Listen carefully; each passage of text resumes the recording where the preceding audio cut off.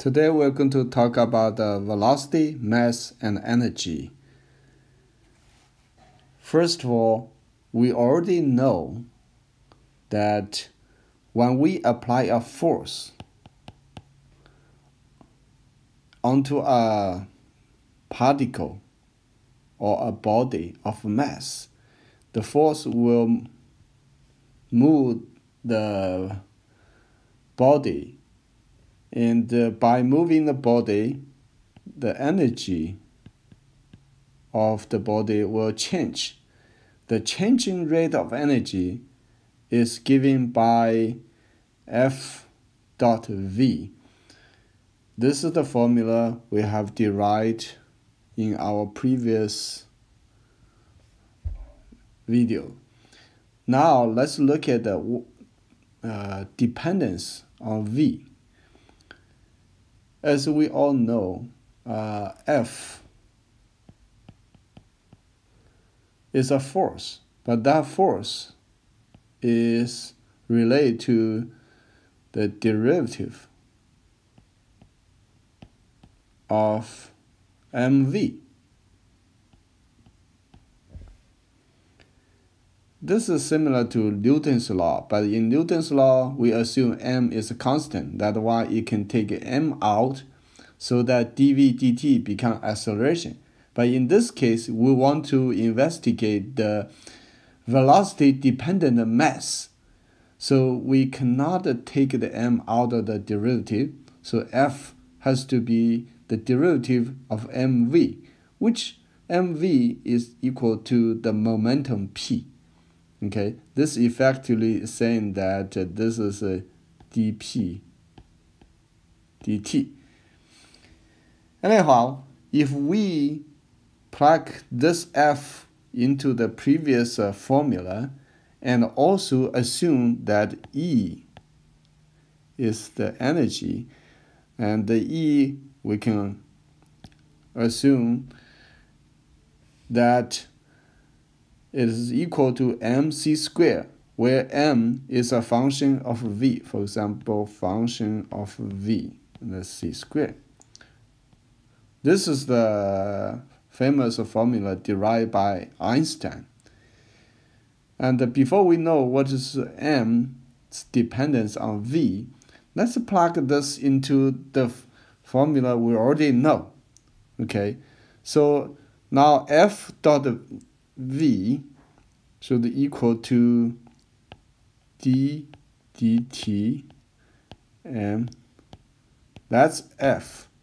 That's dot V should equal to energy, which is d dt mc squared. So what does that tell us? Okay, so if we time 2m on both sides of this equation,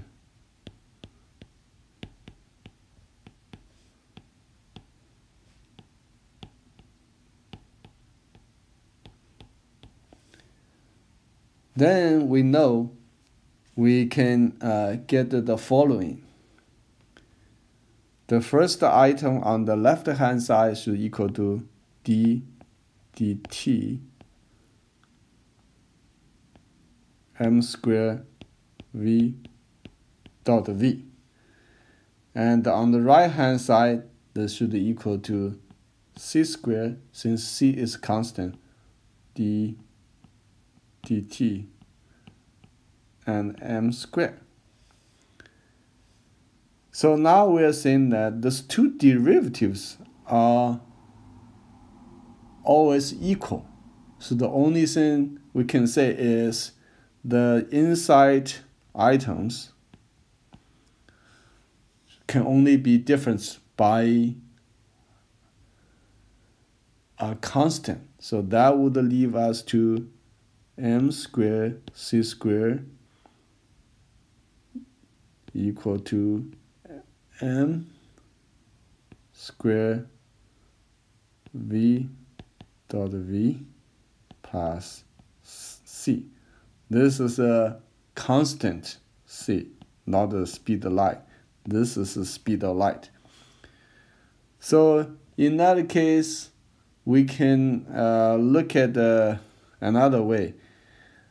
When the speed is 0, when speed is 0, what happens? Of course, we'll have a mass. And m0 square c equal to c. This is the constant. This m0 is m when speed is 0. Okay, in that case, we can plug this back in.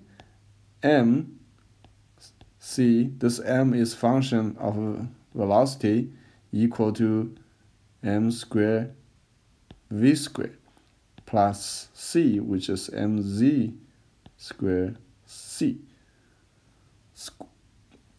square, missing a square here. Then we can say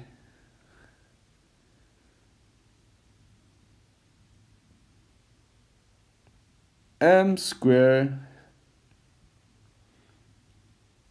c square minus v square equal to m0 square c square. So with that, we can derive m equal to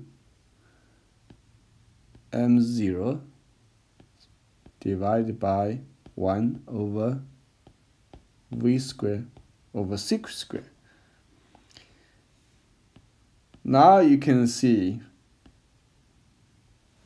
m of the object or any body will equal to m0, which is the mass when the body is at rest with 0 velocity. That's why I call the rest mass. And m equal to m0 divided by this factor 1 minus v square over c square. Right? If we define this number 1 over c square, then we can write in this way. M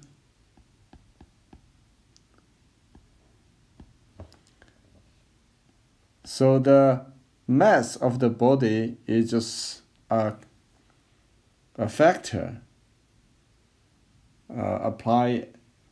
multiplied by the rest mass.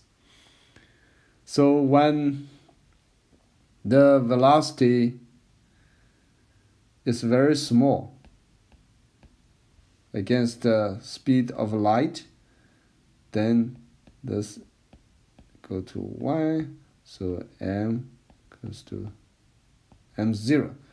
So when the velocity is very small relatively, the real mass and the rest mass is almost the same. When v equal to c, what happened? This should equal to infinity. That means this equal to infinity. When the object is travel faster, or close to the speed of light, its mass becomes heavier, and it requires more energy to drive it to move further. And when you're approaching C, it's almost impossible to move such an object because it's getting so heavy. It requires huge amount of energy to drive, to move it in any way. So this is the derivation from a classical understanding of the energy change rate, dE dt, usually equal to F dot V, means the power, the external force delivered to the body, so to make it moving at a speed of V, with the assumption that the mass can be written as a constant c squared times a mass which is dependent on velocity. With that assumption, we can derive the real mass expression that is true even in the sense within the framework of relativity. So thank you for watching.